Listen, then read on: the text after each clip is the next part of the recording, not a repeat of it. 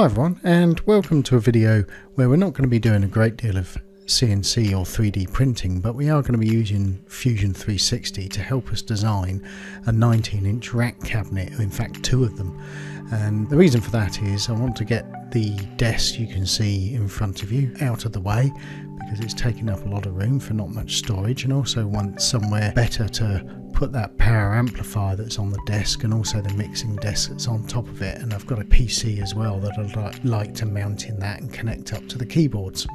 It should be a very cheap build because the only components that I need to purchase are some standard 19-inch rack mounting brackets, which you can get from Amazon very cheaply in a variety of different lengths. Whereas the wood I'm going to build the actual cabinets from will be chipboard and MDF that I've recovered from another DIY project elsewhere around the house. Before we start, however, we're going to need a design, and for that we need to go to Fusion 360, so let's step over there and start. So here we are in Fusion 360, and I won't do a step-by-step on the design of this because it's fairly easy to do.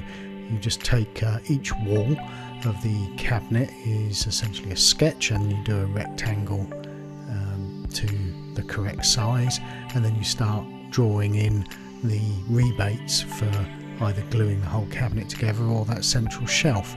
Even better than that, once you've done one side, you can put a construction plane in the middle of the cabinet and then mirror it to create the other side. And in fact, I've done that to create two cabinets to see what they look like side by side, and also put the 19-inch brackets in there as well.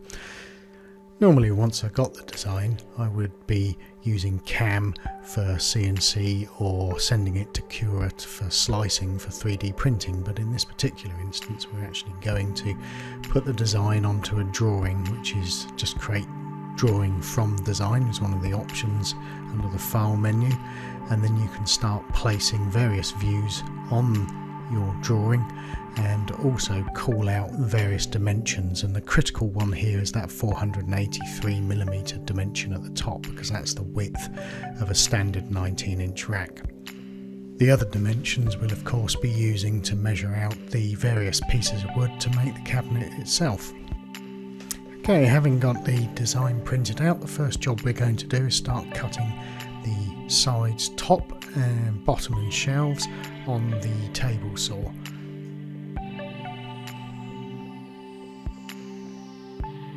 For the backs I actually used a piece of plywood, so I got the circular saw out and cut the back pieces out of that.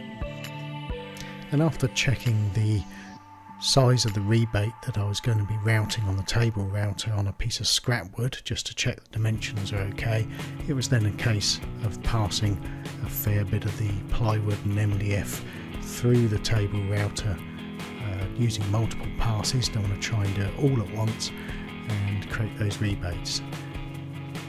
Also, to make sure that the tops and the bottoms matched perfectly, I also used a flush trim router you saw just there.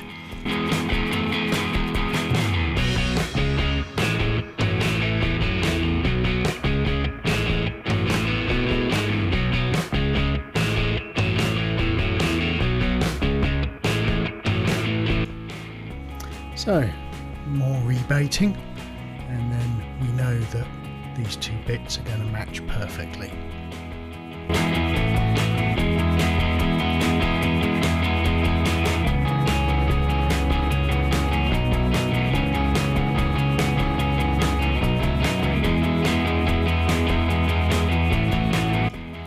With all our pieces prepared, then it's on to assembly using Titebond glue as usual.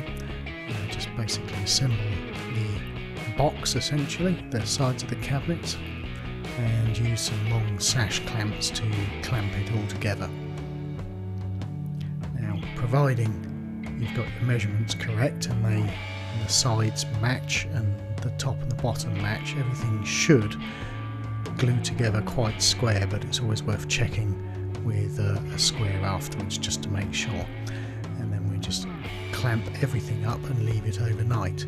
Then we are going to put the back on, which is again more Titebond glue, and that should fit into the back there, look. And then again clamp up and leave it another night for it to set properly. Now, to make the vents in the back of the cabinet, we need a template, and you can see me here using a table router, and luckily actually the MDF had a couple of small slots in it already, and it's just a case of routing between those slots to make our template, which we can then use double-sided tape on, and using a drill there just to take a hole out so that we're essentially side milling, if you like, with the router. We can plunge and route out the vents, and especially with MDF it's worth wearing a mask and having somebody there with a vacuum cleaner to get rid of all the dust that comes off of MDF.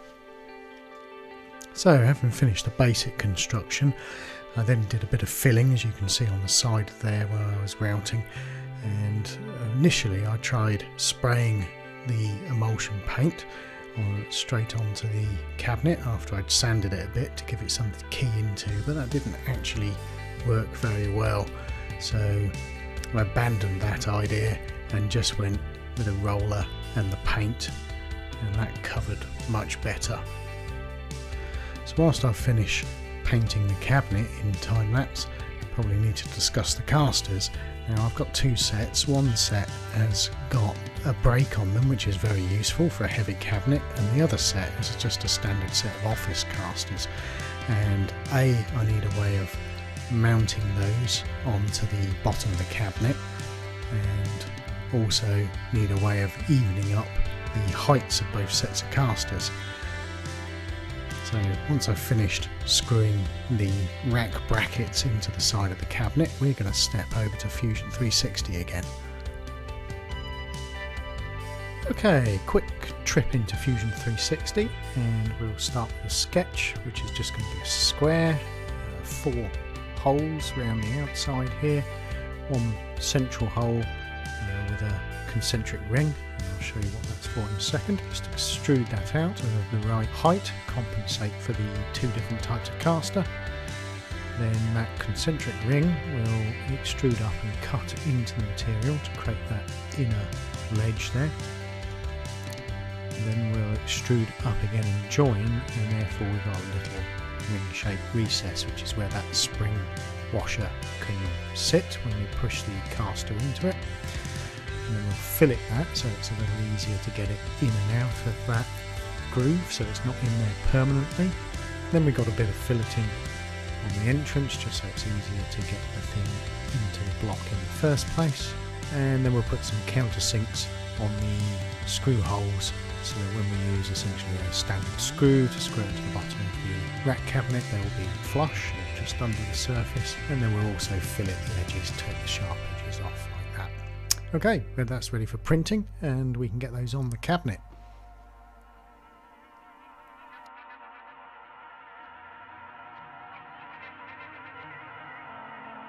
Having printed our mounting blocks, then we can mount the set that mount directly into the bottom of the cabinet, and they have the brakes on, and the office chair set of casters which go through the block, and they're exactly the same height, and the cabinet is now nice and level, and we can stop it from rolling off.